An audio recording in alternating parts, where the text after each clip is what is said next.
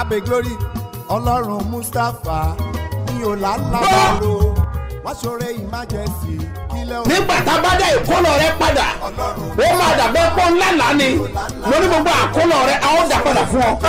tí gbogbo ẹ tó ń gbọ́ mi lẹ́nìí àsọtẹ́lẹ̀ àkọ́kọ́ tí mo rán jáde sí ayé rẹ nìyí o ti ń fa ìkorò sí inú ayé rẹ ní orúkọ Jésù lónìí àní lónìí lórúkọ Jésù ó yá parẹ́. gbàdúrà fún gbogbo ẹ̀dá tó ń wò mí tó dẹ̀ ń gbọ́ mi lọ́wọ́lọ́wọ́ lórúkọ Jésù ọlọ́run olùbùkún orí afẹ́bùkún fún ọ. jẹ́ kí ọlọ́run àlàáfíà May God of peace kí ó wà pẹ̀lú gbogbo ènìyàn be with tó ń gbọ́ everyone ohùn mi that is hearing jákèjádò our voice àgbáyé throughout the whole world. àṣẹ tí ẹnu mi jáde Authority released from my mouth. bí olúwa ti ń bẹ tẹ́mi ẹ̀ wá As the Lord liveth and his spirit níwájú lives. olúwa ẹni tí èmi dúró Before the Lord, the one that I stand. gbogbo ọ̀nà tó ń gbà tó ń rí ìnira All your ways that you experience láti òní lọ as from today lórúkọ henceforth, Jésù ti in the Násárẹ́tì name of Jesus ìwọ Christ kì of yóò rí Nazareth, ìnira you mọ́ will not feel pains ara again. kì yóò ní ọ mọ́ You will not feel pains níbi again. tó o ti ń ṣiṣẹ́ In your office, níbi tó ń gbé in your area, níbi tó o ti ń tajà where you're selling goods, nílé ọkọ rẹ your husband's house, gbogbo ibi o ti ń fi ìnira nù ìgbà wherever you use agony to use láwùjọ your mọ́tẹ́bí lifetime. lórúkọ Jésù In the name of àkókò ìrọ̀rùn ti dé fún ọ The lórúkọ time of Jésù comfort has come wàá for dẹ̀ you, ṣe bí ọba and you will reign as a Jésù king. Olúwa wa Jesus' name, Lord. orúkọ mi ò yí padà My name never changed. apostoli yìí ni He's your apostle. Dr. SMO Mustapha JP baba ṣe bí ọba láti ìjọ Seed of Christ Golden Church Land of Reality tí olùjọ á wà ní Gbáremú Ìdíòbí airport area ní ìlú Ìbàdàn. ìpàdé àdúrà olóṣooṣù Bẹ́táídà 1-2-3 iṣẹ́ mi àti iṣẹ́ ìyanu tó ṣẹlẹ̀ lẹ́nu ọ̀nà Bẹ́táídà lọ́jọ́ wọn ni ló ń ṣẹlẹ̀ níbi ìpàdé àdúrà yìí o. ẹgbẹ́ra lẹ̀ lórúkọ Jésù ìwọlẹ̀ rí kan bàbá ṣe bí ọba lónìí kó máa bọ̀. ó tún ti dẹ́ o. ìpàdé àdúrà tó máa wáyé níbẹ̀rẹ̀ oṣù kọ̀ọ̀kan. Bẹ́táídà 1-2-3. oṣù kẹrin April ọdún yìí ti dẹ́. ẹ̀fí yàyà máa bọ̀ kájọ gbàdúrà kọ́gbọ́n ọ̀sẹ̀. dídé o jákàrà àánú gbà. kágbọ́mọgbẹ́ ìbùkún ayélujára ní ṣebí ọba headquarters. ṣebí ọba bus stop Gbáremú Ìdíòbí airport area Ìbàdàn. Bẹ́táídà 1-2-3 ẹlẹ́kẹrin nínú ọdún táwa yìí 2023. Saturday on the 1, Sunday on the 2, àti Monday on the 3 ni o. onísọjí àgbáyé ni international mayor of peace. Apostle Dr. SMO Mustapha JP. bàbá ṣebí ọba. àtọkọlọpọ olórí ẹ̀mí ló máa wà mẹ́. aago mẹ́jọ àárọ̀ ló ń bẹ̀rẹ̀ lọ́jọ́ mẹ́tẹ̀ẹ̀ta. tó o bá lè wá sí Bẹ́táídà tó oṣù kẹrin ní ṣebí ọba. oṣù April ní fúlù ẹ lórúkọ Jésù àmì o. Ọlọ́run tó pọ̀ ní ipá tó sì ní agbára The Lord that is full in power and might, ẹni tó máa ń sọ ibi di rere the one that turned evil to good, tó máa ń yí gbogbo ìmọ̀ ọ̀tá tó máa ń yí ipò tá a bá ìmọ̀ rẹ̀ jẹ́. that turned away the plans of the enemy. orúkọ rẹ̀ ni mo gbé gbàdúrà I pray with his name. gbogbo ìpinnu ọ̀tá Every plans of enemy, májẹ̀mú Sátánì covenant of fún Satan, ìrìn àjò ìwọ ọmọ ènìyàn for the journey of your life. agbára tó ń bẹ ní ẹ̀jẹ̀ The Jésù power in the blood of kó Jesus parẹ́ pátápátá. will cleanse it totally. Jésù Olúwa wa. In Jesus' name, our Lord. ẹ káàbọ̀ sí abala àlá Welcome to the segment of rọjídé truth. bá wo àlá tó wà ń bẹ̀. àpòsọ arákùnrin yìí ó lálàá ní ojú àlá ẹ̀ ó lóun rí igi àgbálùmọ̀ tó ṣe ràbàtà ó ní bẹ́ẹ̀ lòun ju nǹkan kan sí táwọn àgbálùmọ̀ yẹn dẹ̀ ń rí bọ́ọ̀lẹ̀ ó láwọn èèyàn tó wà ní ẹ̀ ló ń ka òun kò rí ká bẹ́ẹ̀ lòun kọjá lọ sórí igi òun gan wá ń ka àgbálùmọ̀ yẹn ó tún ń ka fáwọn tó wà ń lẹ̀lẹ̀ wọ́n tó ń ka ó ní bẹ́ẹ̀ lòun wò ó fín lòun wá ń padà ká àgbálùmọ̀ yìí sápò àrò òun ó dẹ̀ tají síbẹ̀. This man dreamt that he was throwing stick on a cherry tree. As it fell, people were picking it, but he couldn't pick any of it. He now climbed the tree to pluck it. As he was plucking it again, people were picking it. He now decided to pluck it and put it in his pocket, and he wakes up. now àlá yẹn sọ fún ọba ìpè. Your dream is telling you now that igi àgbálùmọ̀ rabata tí ìwọ rí ni. a big cherry tree that you've seen, ó túmọ̀ sí gbòǹgbò ìbùkún rẹ. it means the root of your blessing. ṣùgbọ́n àlá rẹ sọ pé But your dream says, bó o ti ń ṣe làálàá tó as you labor so much, orí olórí ló ń jẹ́. is somebody else that is reaping now it. òdì sẹ́nu ọ̀nà ìbùkún yẹn náà ni. That same of blessing. àmọ́ náà fẹ́ gba ọ̀nà àrà fún ọ. But God wants to use a wondrous kí way for ìbùkún náà you, yóò tó fi máa jẹ́ tirẹ̀. that will make that blessing to be ìyẹn fẹ́ dé yours. tán báyìí. That one is at end. ṣùgbọ́n kọ́ wá kíyèsára. But be careful. sọmọ pé tó ń ṣiṣẹ́. Do you know the worker tí orí olórí dẹ̀ ń jẹ́. or labourer and somebody else is ó máa eating? ní ọ̀nà kan tó ń gbà jáde. It was a way that it comes sòbí tó out. ti ṣiṣẹ́ kó kíyèsí dáadáa. So be watchful in your office. ọ̀nà tó ń gbà ń wéṣì ìbùkún The rẹ̀. way you use to waste your ọlọ́run máa là ọ́ resources, lójú. God will open your mo gbàdúrà eyes. fún gbogbo ènìyàn. I pray for everyone, orílẹ̀ àti èdè. both nations ẹni and bá gbàgbọ́. worldwide. If soever that gbogbo believe, májẹ̀mú ọ̀tá láyé. every covenant of Agbára enemy tó ń bẹ over nínú ẹ̀jẹ̀ your Jésù. life, the power in the blood of ó yá kó Jesus parẹ́. will cleanse it. jésù olúwa wa. In Jesus' name, our Lord. ẹ̀yin aládùúwà ó yẹ ní Sebioba national kan. ẹ̀túyàyà ẹ wá pàdé ọlọ́run nínú ayé bàbá ṣe bí ọba. nínú pàdé àdúrà májẹ̀mú fi kànáńkàn yẹn o. ló fún wa pẹ̀ marathon prayer. látọjọ́ Wednesday 29 the Friday 31st March. ní májẹ̀mú ìgbẹ́ ọlọ́run lórí his eminence. Apostle Dr. S.M. Mustapha J.B. bàbá Sebioba. yóò tó fi máa pa gbogbo èèyàn lẹ́rìn ayọ̀. joyful hallelujah. làkòrí eléyìí. àkókò ẹ̀rí ìrẹ́dẹ́ o. gbogbo ẹni bá tẹ orí ilẹ̀ májẹ̀mú agbára yìí. ní ọlọ́run ti pinnu ìyanu. ojú ẹsẹ̀ pẹ̀lú ẹ̀rí ojú ẹsẹ̀ fún. máa gbé bọ̀. ìṣòro ayé rẹ̀ ò lè dúró. níwájú májẹ̀mú agbára ọlọ́run tó ń sọ̀rọ̀. nípasẹ̀ ìpè his eminence Apostle Dr. S.M. Mustapha J.P. bàbá Sebioba. tá a bá ti wọnú àdúrà. láago mẹ́sàn-án òwúrọ̀ lọ́jọ́ Wednesday 29. ìdájí lọ́jọ́ Sátidé la máa ṣorí ọ̀fẹ́ o. ní Sebioba national kan. AB Master ló fún wa pẹ́ junction. ló fún wa pẹ́ èrè nípínlẹ̀ Ògùn. ọlọ́run bàbá Sebioba ṣetán. ó fẹ́ pa gbogbo èèyàn lẹ́rìn ayọ̀. àṣẹ tẹnu mi jáde. Authority comes out from my mouth. gbogbo ènìyàn ẹ gbọ́ mi. Let everybody listen to me. ẹ jẹ́ kí onílé gbọ́ kó sọ fún toko. Let people hear and transform it to your people. mọ́mì ẹ kí fóònù mọ́lẹ̀ pé àwọn ọmọ yín. Mommy, take your phone and call your children. torí àṣẹ fẹ́ bọ́. Because authority wants to come out. èlà kàdàgùdì In mọ̀dẹ̀gà. the name of Jesus. gbogbo alágbára tó pera rẹ̀ ní alágbára. Every wicked one that come themselves powerful ones. tí òré èèyàn lè wá ku ìwọ nílé They kí. don't see anybody but they are chasing after you. ṣé bá a ti kọ́ nípa tiẹ̀ pẹ́. But it is written for you that kí ọlọ́run kó gbógun ti àwọn tí ń gbógun tì ọ́. may the Lord wage war against who wage war against you. kó wá fi ìjà fún àwọn tí ń bá ọ jà. And contend with those that fight you. kó wá di àṣà àwọn àpáta mú. And all unto the rod of stars. kí ó dẹ̀ dìde fún ìrànlọ́wọ́ rẹ. And rise for your help. gbogbo àwọn tí ń gbógun tì ọ́. All the people contending with you. àmì tiẹ̀ dà. Where is your army? ọlọ́run á gbógun tì wọ́n. God will contend with them.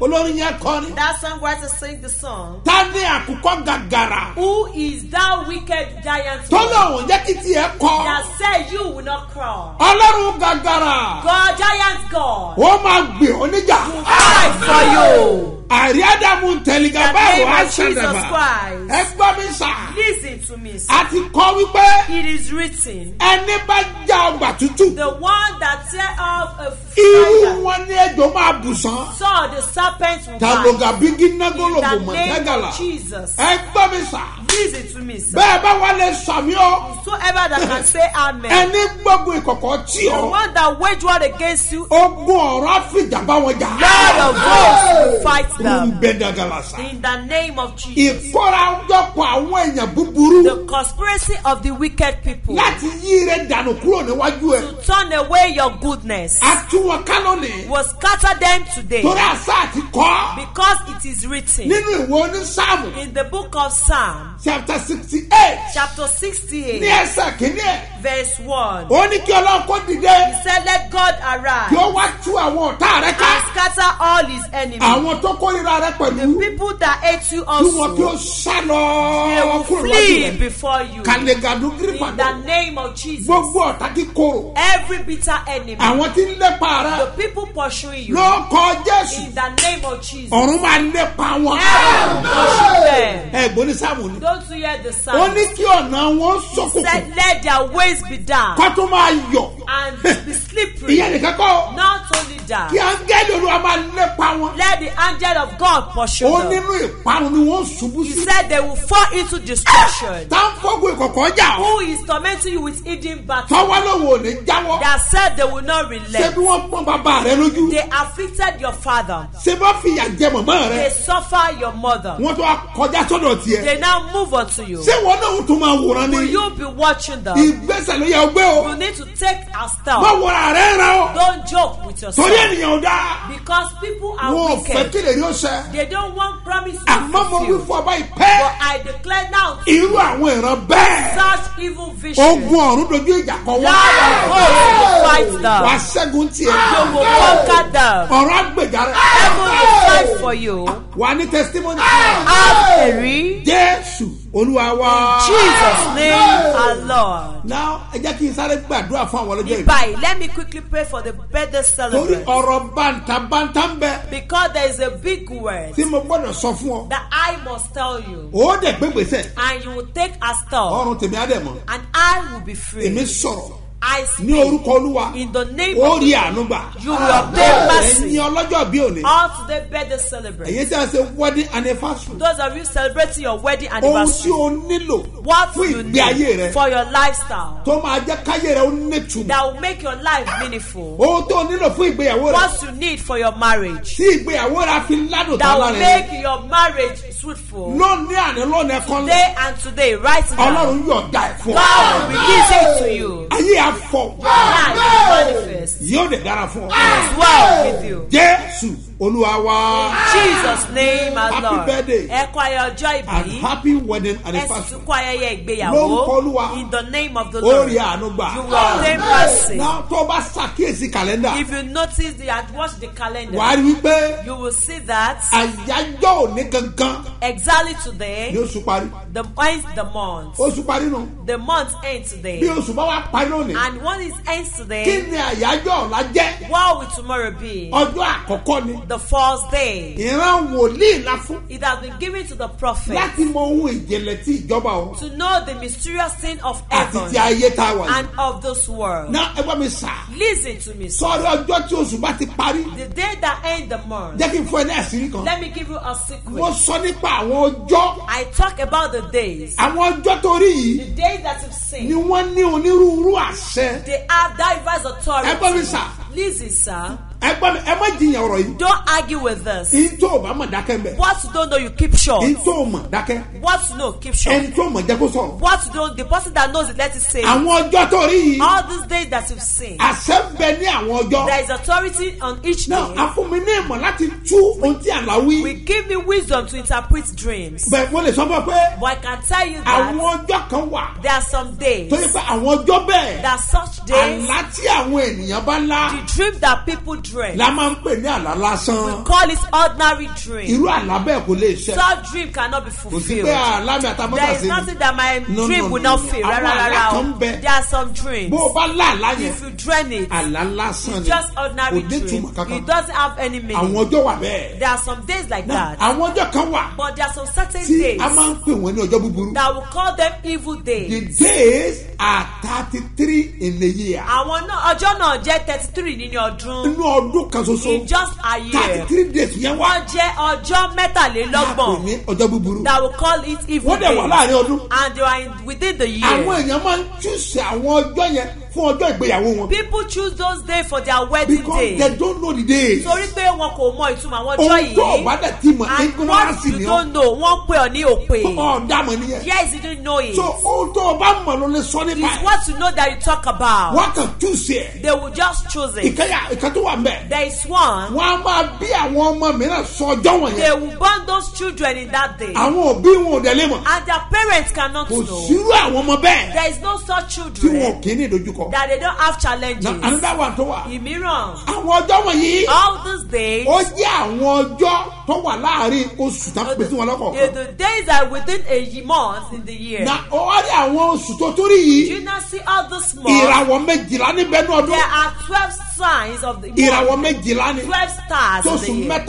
mẹ́ta ó bára mu. 3 months are ó different. bára I'm mu. the same. ọwọ́ jẹ́ ìràwọ̀ wọ̀nyẹn mẹ́ta ó jẹ́ ọ̀nà mẹ́rin. All those stars are in 4 places. ọ̀nà mẹ́rin ni wọ́n. They are in 4 so places. mẹ́ta báramu. 3 are the same. mẹ́ta báramu. 3 are the same. mẹ́ta tó báramu. The other 3 are the ọwọ́ same. jẹ́ mẹ́rin. Now making it 4. now mẹ́rin yìí. All these 4. ó ní ẹ̀yà mẹ́rin tó wà ní ayé. They are the 4 tribes in the world. mo pe àwọn kan ní alákíkanjú. I call some the vibrant people. àwọn kan ní elétò.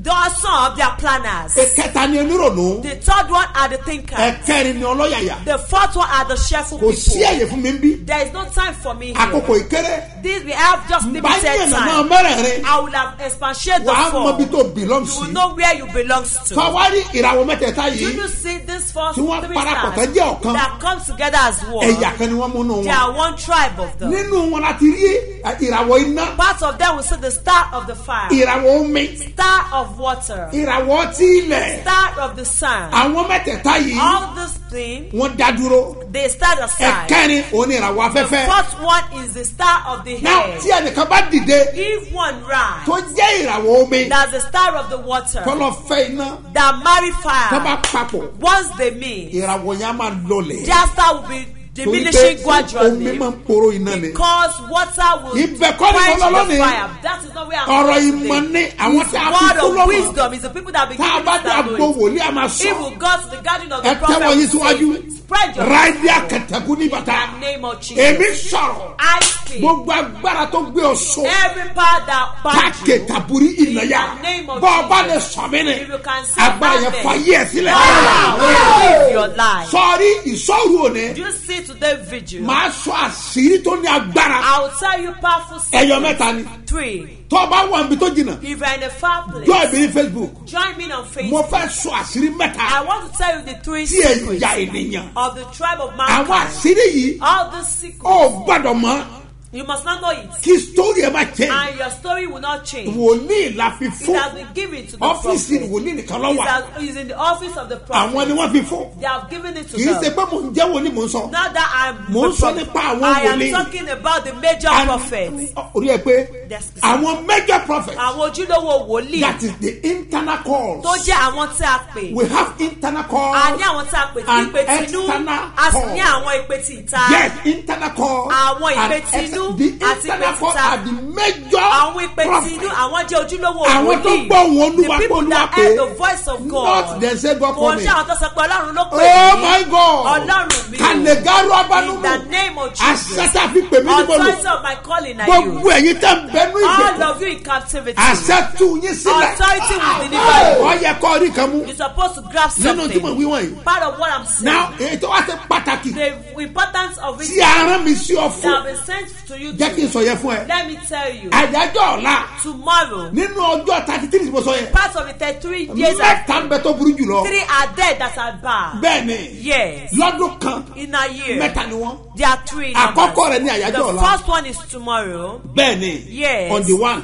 Ọjọ́ kìíní. èkejì The second ó ní one, September 1. September ẹ̀kẹta 1st. ní December 1. The third one is December mo máa sọ 1st. sí ẹyọkàn fún ẹ. I'll tell you one out of it. òun náà ní tọ́lá. It's tomorrow. kí ló dé tẹ́ fi pè ní April Fool. Why did you call it April Fool? ọjọ́ yẹn náà bí Judas They Iscariot. born Judas ní Iscariot. a ṣe pè ní April Fool. That's what we call it onírúurú April Fool. ìtumọ̀ ló máa There gbọ́. are different èmi meanings ni mo that's sọ there, fún but ọ. I'm the one in telling tó you. ṣẹlẹ̀ nìyẹn. Well, that was what happened. ẹlẹ́tàn ní. He's a tá a ṣe pè ní deceiver. April That's why Fool. we call it ó April kàn sí àwọn Fool. èèyàn You jẹ. are not deceiving ní people. April 1 but The o April mọ Fool, reason but you don't know it tó fi ń yet ṣẹlẹ̀. that it ó happened. ní àkọ́kọ́ ọjọ́ tó burú That's náà. a very bad day of the year. bẹ́ẹ̀ ni. Yeah. now ọwọ́ mi wípé Do you know that Sátánì mọ́ ní kíní kan ṣe. Satan do something on the 31 on the 31st of March. of March? mọ́jú on the 1 So on the 1st of April. of April, ó léwu. it's very dangerous.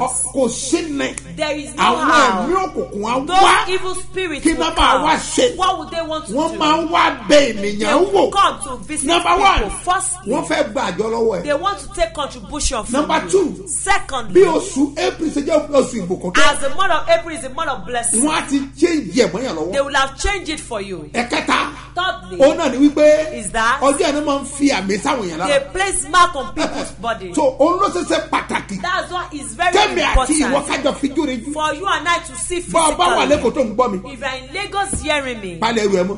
pack your belongings. máa bọ̀ wá. Come forth. àjọ pàdé lúfà pẹ́. We'll meet at òru òní máa Lufape. dé. Tonight will be tó a bá packed. wà ní Sagam If you're in nítòsí ń bí. Shagam, the nearest, ọwọ́ amọ̀wé. you are in Mowe. lẹ́gbẹ̀ẹ́ mi ń bí báyìí. Beside me here. Kai ọwọ́ amúnú lẹ́gbẹ̀ẹ́ mi báyìí. Beside me. ọwọ́ làbẹ́kúta. You are in lẹ́gbẹ̀ẹ́ mi bí Abeokuta. báyìí. Beside ọwọ́ me here. lẹ́kọ̀ọ́. In Lagos. ayayayaya gbogbo ń bá náà jẹun náà. Whatever will cost you. ẹ let máa it bọ̀ cost kájọ you. pàdé. Come and let's tí ọ̀nà ẹ bá jìnnà. If you are in far ó place, pàdé mi lórí Facebook. you meet me on Facebook. Apostle Apostle Dr. SMO Mustapha JP Baba Sebioba. Baba Sebioba. Then èkejì máa sọ fún ẹ. I will tell you the second thing. Mi ò sọ lórí Facebook. I've never Mi ò sọ lórí mentioned rédíò. on radio before. Bẹ́ẹ̀ máa sọ lẹ́nu. But I will say it Òun náà today lélẹ́yìí. is this. On the seed of Christ Golden Church. Ìjọ irúgbìn. National Camp. Àgbàlá wúrà. Bẹ́ẹ̀ni Fún àpẹ́. seed of Christ Golden Ìjọ Church. irúgbìn ti Ẹ Kristi. o lè jẹ́ ìwà bẹ̀rẹ̀. Àgbàlá wúrà you can join Ibẹ̀ us láti there. jọ máa pàdé. That is where we Tètè lọ́bẹ̀ kó lọ fọ́lọ̀ mi báyìí. Go there and follow me. Ẹ o lọ́bẹ̀ kó lọ fọ́lọ̀ mi Go báyìí. there and follow me. Seed of Christ Golden Church. Seed of Christ Golden Church. National Camp Lufu Our Apẹ. national camp Ẹ o seed Lufape. of Christ ti pọ̀ lórí fún. We have a lot of seed of Àti Christ lórí on the Facebook. But ó rí ń bẹ̀. But you will see Ó rí it ti there. Lufu Apẹ You will yẹn see bẹ̀. for the Lufu Tó jẹ́ Apẹ national there. camp. There is a Ìyẹn national ni camp. kó o lọ follow That's báyìí. the one you will follow Lọ right mi now. báyìí. Follow me right Àjọ now. pàdé. We will Òru meet. òní máa lé. Tonight will be Mo great. ní àṣírí mẹ́ta tí ń sọ. I have 3 secrets Mo to dẹ̀ tell ní you. iṣẹ́ mẹ́ta tí ń And ṣe. I have 3 assignments to do. Ẹ̀bùn tí olúwadẹ sọ fún ká pé. And the gift the Lord asked me to Kọ́ wá gbà share. tiẹ̀. Come and take yours. Mo máa wá sọ fún ọ I will tell you wípé April that ó April máa jẹ́ oṣù ìbùkún be the pátápátá. month of total Sọ ma pé blessing. a ṣe parí iṣẹ́ ìṣúná náà. Do you know we don't finish the assignment of now? Yeah, we just finished Mo dẹ̀ it. sọ fún ọ tó máa ṣe. And I told you what to Ó do. sọ rẹ májẹ̀mú You ẹ̀. will pay your covenant Wàá dẹ̀ offering so síbi ẹ̀. and sow your seed. 1,000 fún ọ̀rẹ́ májẹ̀mú. Ẹgbẹ̀rún kan for 1,000 covenant láti offering. fi ṣèdí díẹ̀. Ẹgbẹ̀rún kan to Mo seal ní it. mo ní kó o jẹ èṣù yẹn. I said you should eat Kọ́ ọ bá mọ̀ your kọ́ ọ lè avoid ìwé yẹn No, lánàá. you can't pay Gé it sí yet. méjì. Cut it Jẹ́ kọ́ ọmọ into rẹ̀ ó jẹ́ mbẹ̀. 2 Kọ́kọ́ rẹ̀ ó pieces. jẹ́ Let mbẹ̀. your husband and Ẹ children gé eat sí from méjì. it. Gbogbo ilé Cut ni it kò into jẹ́. 2. Fọwọ́rí Everybody hàfù should yẹn. the remaining Tọ́jú half. ẹ̀ torí gbà tó bá ti rí owó Keep yẹn. it because when you get Olóbi the money, ṣèdí díẹ̀. that's what you use. Psalm to 1 save. lọ́wọ́ àkọsí You will now lọ́wọ́ read àkàsínú ẹ̀. Psalm 1 Bẹ́ẹ̀ on ni it. ìbùkún yẹn gbọ́dọ̀ jẹ́ tiẹ̀. That blessing must Oṣù be yẹn yours. gbọ́dọ̀ pé ọ. You must make it A fẹ́ example. yí bi dànù. We want to turn A away fẹ́ evil. wọnú ògo. We want to move Ìpè into kan ló máa fà ẹ́ jáde. It is somebody that will Ẹ take tẹ́ you wọn out. yín síwájú. Spread your Mo hands. kéde lẹ́yìn. I announce Ọrùn mi this. mọ́. I am free. Yakusu mọ̀dẹ̀karu. In the name of Lẹ́gẹ̀ Jesus. mọ̀tẹ̀gàrú. In the mighty name of Pradẹ́lìà. Jesus. In the Aragamu name of tẹ́lìà. Jesus Christ. Wọ́n paláṣẹ. authorize. Àṣẹ máa gbé ayé ẹ̀ dìde. Come. Ẹ̀yin tẹ́ fẹ́ sọ̀rọ̀ má jẹ̀mú yín. Those of you that want to pay your Mo fẹ́ covenant pray for ẹ. offering, I want Àti ẹ to tẹ́ pray fẹ́ sow for seed you. yìí. And those of you that want to sow your Ẹnìkan pè mí seed, London lánàá. somebody called me in London Daddy, yesterday. ṣé dandan kó jẹ́ 1,000? That daddy, is this supposed to be Ó 1,000? lóò lè máa sẹ́ni 1,000 He sí said mi. you can pay it. Mo ní ó lè sanye tó wù You ọ́. can pay any amount you Ṣùgbọ́n like, a fi sí gbèdéke ni. but it has been limited. Ó kéré tán. It, at Kó least jẹ́ 1,000. 1,000 naira. Ó lè lọ síbò mìíràn. You can Ó lè lọ 10. Àwọn kan ti ń san 10. 50. Some are Àwọn paying kan 50,000. 1,000 yẹn ni wọ́n ti bẹ̀rẹ̀. They started from paying So 1,000 tọ́nà naira. ọba fi sí lọ́kàn God láti has ṣe jù bẹ́ẹ̀ placed lọ. it to you. You can You do can more do than more that. than. Oh, they Kàróbì said, Lord, àsándayá in the name of tó Jesus. kọ́lé abara. In the mighty name Gbogbo of ẹ̀yin ọlọ́rẹ̀ má jẹ̀mú. all the covenant offering Ẹ̀yin tẹ́ payers. fẹ́ sọ sídìí. Those of you that want to sow your Ẹ̀yin tẹ́ fẹ́ seed, sọ ìdámẹ́wàá you yín. want to pay your tithe. Madu lálẹ́ In kadoga the ṣe. name of Jesus. By fire. Pẹ̀lú ipá By force. àti iná. Ìbùkún tó rírí. Unexpected Tí ò tẹ̀ blessing ọ́ lọ́wọ́ rí. that you never Mo received fa àrùn yẹn tó before. rí tiẹ̀. I've opened heaven because Lórúkọ of you. In the Jésù. name of Ìbùkún Jesus. yẹn máa wọlé wá. That blessing comes in. Àṣírí rẹ̀ máa bò. Your secret Wà á dẹ̀ ṣe bí ọba. reign Mo as a bẹ́ẹ̀ ni ẹ king. sílẹ̀. Take your pen. Mo bẹ́ẹ̀ ni ẹ sílẹ̀. Take your pen. Mo máa pè account number. I will call the account number. Wà á dẹ̀ send ẹ̀ And you síbẹ̀. send it to me. Méjèèjì ni kò You lọ́wọ́. will have the two Torí weeks. ọjọ́ tí network máa fẹ́. Because the day that network Tí will ẹ̀mí fail, rẹ̀ á dẹ̀ ṣe that jọ́nà. your spirit will do it. Èsì That ní àrékérekè. Satan is being Ó máa ń threatened. fi àrékérekè gba He will ìbùkún use jábọ́ the lọ́wọ́ trickeries ìlú. to take away Kùrú blessings náà from ní people ìkàbàdà. in the name of Àánú gbé Jesus. ayé ẹ̀ dìde. Wà á dẹ̀ ṣe bí ọba. Gbogbo ẹtẹ rẹ̀ pọ̀nà dímọ̀ yín. All of you that think your ways Ìwọ ló are, rò you bẹ́ẹ̀. think that your ways are Èmi rí ọ̀nà tó ń là níwájú I ẹ̀. see your ways O open. máa rí àánú gbà. Blessing. Ó dẹ̀ ṣe bí ọba. You reign as a Kọ́ nọ́mbà yẹn king. sílẹ̀. Write the account number.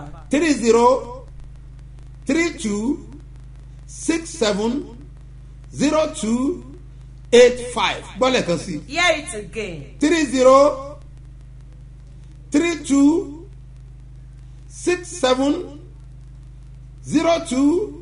3032670285. Mustapha Solomon Moses ló máa gbé jáde ní First Bank lórúkọ Jésù wàá rí àánú gbà. You obtain mercy in Jesus' name. Secondly,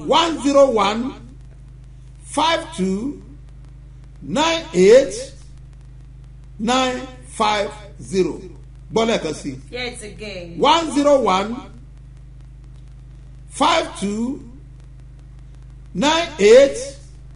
101-5298-950. Seed of Christ Golden Church ló máa gbé jáde ní Zenith Bank lórúkọ Jésù wàá rí àánú gbà. You obtain mercy in Mo Jesus' fi ẹnu name. mi sọ̀rọ̀. I pronounce with Mo my wá sọ mouth pẹ̀lú àṣẹ. and I speak Gbogbo ibi ayé ti authoritatively. dá o dúró. Where you've been Tí àmì delayed, rẹ̀ bá rẹ̀ if you lẹ̀. can say it louder, Àṣẹ amen. mú ọ tẹ̀síwájú. Authority will move you forward.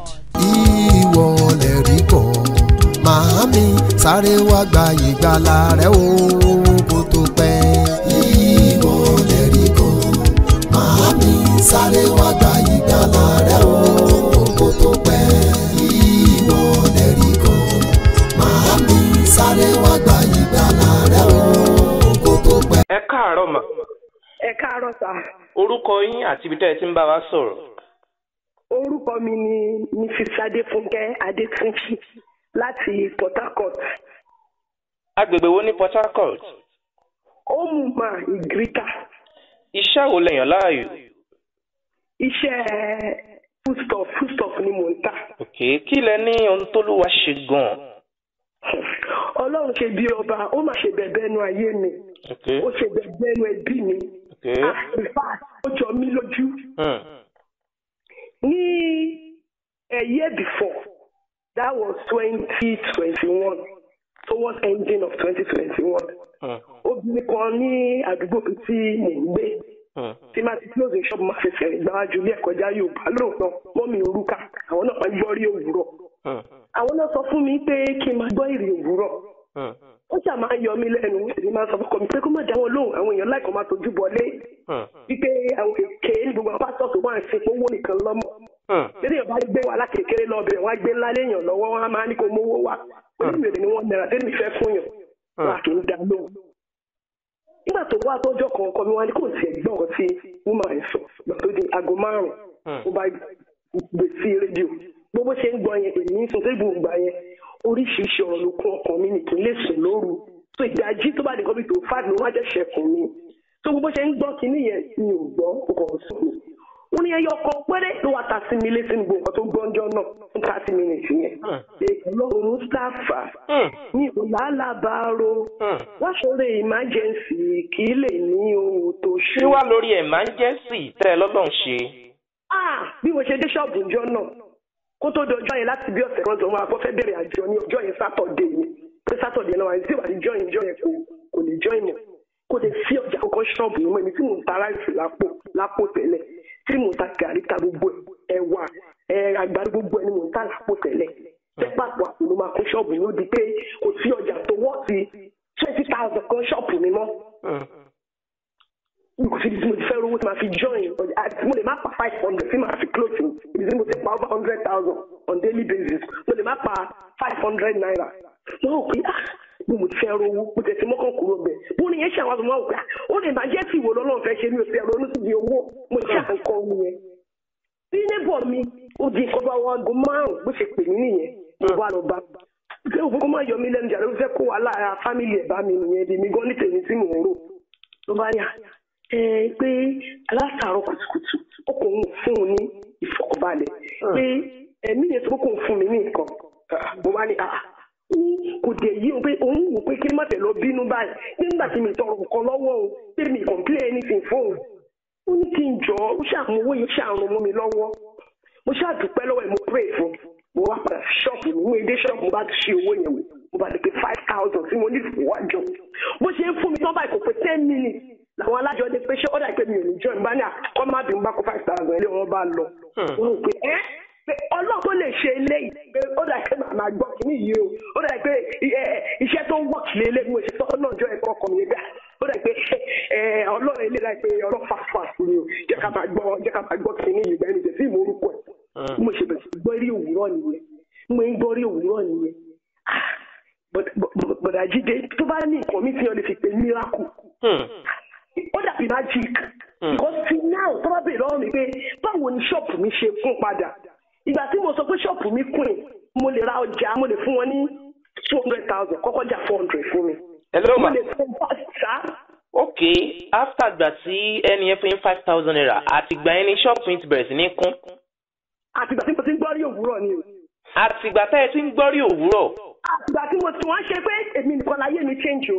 Ok. iṣẹ́ sọ̀kọ̀ mi ṣe ń gbà yẹn náà ló sì ń ṣe ìsìn yìí o ṣùgbọ́n ẹ máa rò pé ti change iṣẹ́. Ẹ̀gbọ́n tó lọ statement yẹn mo fẹ́ kẹ́ ẹ tún sọ. àníṣẹ́ tọkọ mi ń ṣe tẹ́lẹ̀ tí ò kì í rí owó tó bá fi wọ mọ́tò lọ bí iṣẹ́. ẹgbẹ́ inú èmi òbí tí mi inú ṣọ́ọ̀bù náà ti máa fún owó mọ́tò tó máa fi lọ bí iṣẹ́. iṣẹ́ ọkọ mi kì í ṣe dì fún ọkọ mi ló wá jẹ tó jẹ́ pé ó lè kọ̀ send 100 àkáǹtì mi. Wow. tí máa ń yọ kí ni á ní irúṣẹ́ ní tètè tó bá ń wẹ̀ sínú ṣọ́ọ̀bù. Hello ma. ó bí ọjọ́ mẹ́ta akọ́tù sẹ́ẹ̀dì 50 sí mi. lálówó ti ṣe anything tó bá ń wẹ̀ sínú ṣọ́ọ̀bù. Hello ma. Gbogbo àwọn nǹkan dáadáa yìí àtìgbà wo lẹ ti ń ṣàkíyèsí ẹ̀ tó ti bẹ̀rẹ̀. láti ìgbà tí mo ti ń gbọ́ rí òwúrọ̀ tí tó kọ́ mi tí mo fi ń san 1,000 ìgbà tó yá gan mo tún change ẹ̀. Èlò lẹ́ ń sọ báyìí. mo ní pé ó ṣiṣẹ́. Èlò lẹ́ ń sọ báyìí. ní ìsìn báyìí àìní òsì àwọn akínsọ pé 1,000 fi mọ́tẹ̀ díẹ̀ mà tó ṣùgbọ́n everyday màmí sọ pé mo ṣe kankan. Ojoojúmọ́. Bọ̀dà jíjẹ́ ọ̀rọ̀ tí mo sọ yìí ẹ̀yin lè máa understand èmi mo mọ ibi tí kìíní fi ṣe tó mo ṣe ń bá yín sọ̀rọ̀ ẹ̀ ṣọ́ọ̀bù mi kún débi pé èmi kò lè dá ṣiṣẹ́ mọ́ mo ti ń gbá àyàn tó ń bá mi ṣiṣẹ́. Ojoojúmọ́ lẹ̀ ń sẹ́ndì owó sákàǹtì bàbá. Bẹ́ẹ̀ni o. Orúkọ yín. Orúkọ yín. Mrs. Adéfúnkẹ́ Adétúnjí láti Òkùnmá gbogbo èèyàn mọ̀ mí sí màmá ẹwà kò sẹ́ni tí ò mọ̀ mí mo popular. Tọ́ ẹ ṣeun.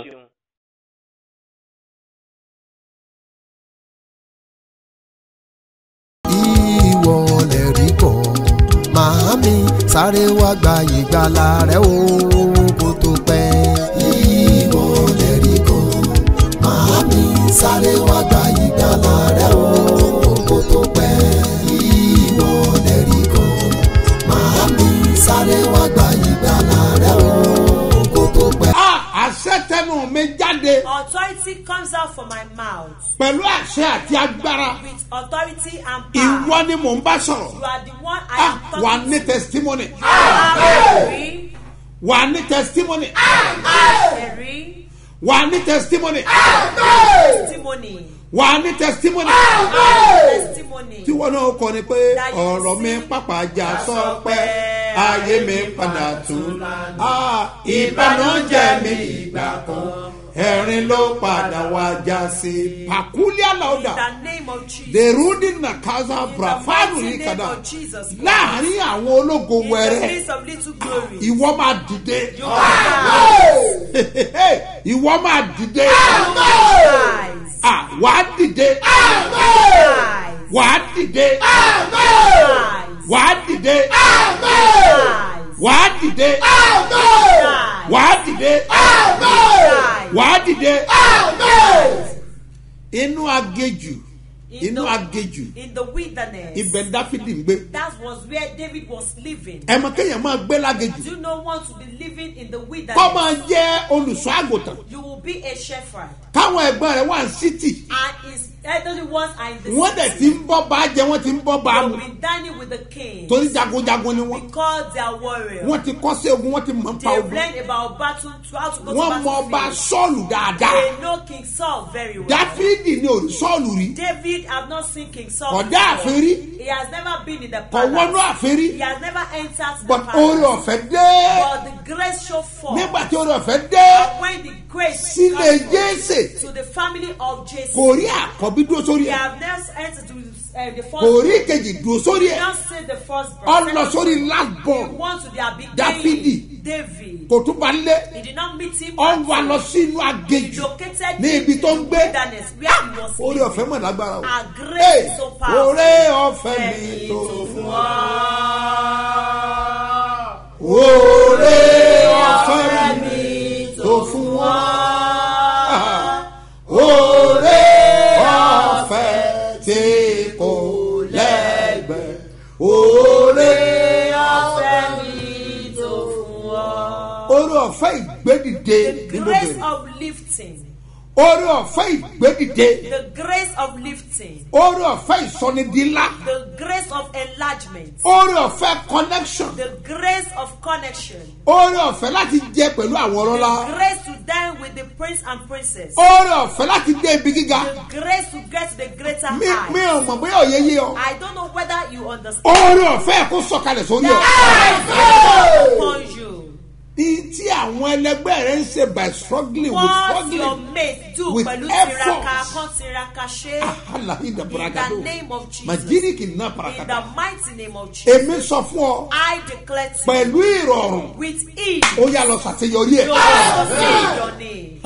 ó yá lọ ṣàṣeyọrí ẹ̀ Succeed on it. ó yá lọ ṣàṣeyọrí ẹ̀ You will succeed on it. lọ sí àṣeyọrí ẹ̀ Complete it. lọ sí àṣeyọrí ẹ̀ Complete it. lọ sí àṣeyọrí ẹ̀ Succeed on it. lọ sí àṣeyọrí ẹ̀ Succeed on it. ọ̀rọ̀ tí mò ń sọ jáde The word that come out from my ó ń mouth, jáde pẹ̀lú àṣẹ ni it comes out with virtue. torí ọwọ́ ọlọ́run wà lára mi Because the end of God Mo ń is upon feel me. it lára. I can feel it. mo in ń my body. fíìlì ẹ̀ lára I can feel it. àṣẹ ń jáde Virtue is mo coming dẹ̀ ń out. fíìlì ẹ̀ And I can feel it. ọ̀rọ̀ àwọn èèyàn kan gbọ́ Some people case are set ọlọ́run already. dá àwọn èèyàn kan lóhùn God justifies some people. ọ̀rọ̀ ayọ̀ sí Open heaven of joy has ọ̀rọ̀ opened. ìbùkún sí Heaven of blessing has opened. ọ̀rọ̀ ògo sí Heaven of glory has mi opened. àwọn tó ń gbọ́ mi I don't know the people hearing me. orílẹ̀ àti èdè Both nations mi ò and mọ ẹ̀yà tó wà I don't know the tribe that you àmọ́ have. bó o bá gbọ́ But if you hear, tó wà lára àwọn tó there gbàgbọ́ are parts of the people mi ò that ní àmì lónìí today and today ó ọ̀fẹ́ láti dìde grace to rise, láti jẹ́ èèyàn to become ó great. sọ̀kalẹ̀ sáyé ẹ̀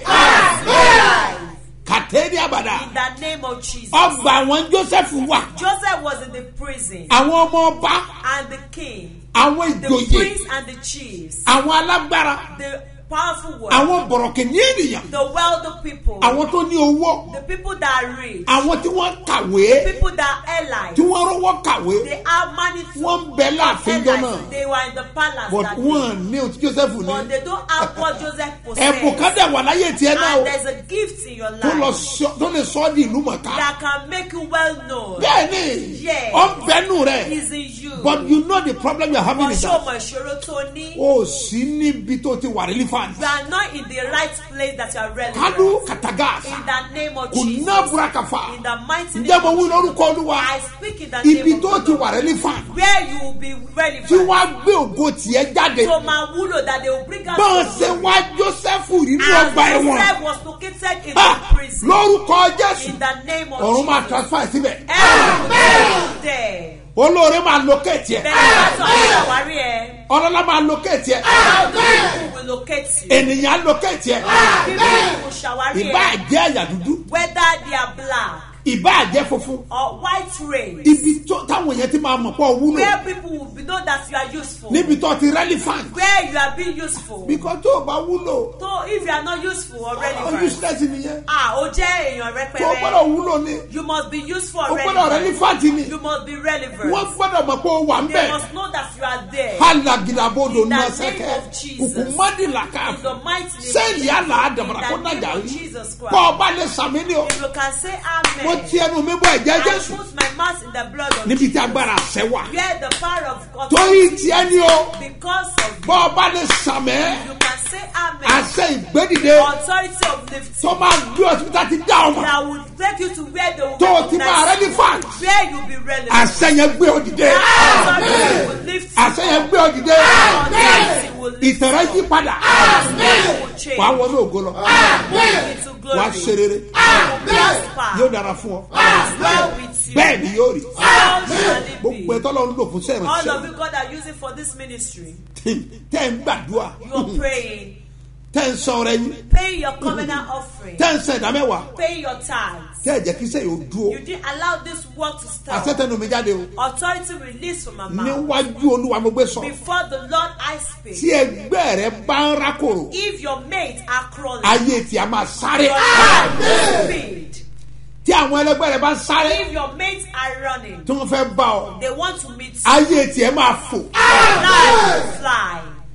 sọpọ́tà ò ní wọ́n ọ Not have supporter. olóore ò ní wọ́n That benefactor. ó dẹ̀ ṣe bí ọba Reign as a king. bẹ́ẹ̀ ni yóò rí So shall it be. Jésù Olúwa wa In Jesus' name our Lord. lékè gbogbo rẹ̀ After everything, Bíbélì wípé the Bible says ìgbọràn sàn ju ẹbọ rúrú obedience is better Ìfetísílẹ̀ than sàn ju ọ̀rá sacrifice, àgbò. and to hearken is better than fatting Bíbélì ram. wípé The Bible says òpin gbogbo ọ̀rọ̀ yìí ni the pé end of this is bẹ̀rù Ọlọ́run fear kí God o sì pa òfin rẹ̀ and mọ́ keep his commandments. gbọ́ mi sà Listen to me, sir. bọ́ ọ bá jèrè ayé If you gain the whole world, olówó lọ́wọ́ you're o rich, kọ́lé mọ́lé you build houses, o rọkọ̀ mọ́kọ̀ you buy cars, o ṣeun gbogbo you do everything. tó o bá wá sọ ìjọba ọ̀run If you miss kingdom of mo fẹ́ God, béèrè nínú àwọn ọkọ̀ rẹ I want yẹn to ask you, out irú of your èwo ni ó cars, gbé ọ̀dọ̀ ìjọba which ọ̀run one will take you to heaven? dáná Because of this, ilé ayé asán this word is vanity. ìmúlẹ̀ mọ́fò Vanity upon vanity. gbogbo rẹ̀ asán ni All is vanity. èrè gbogbo ẹ̀ ni pé The reward of it all àti iṣẹ́ tó lè dá and what is good o ní ká kéde ìhìnrere is for us to evangelize.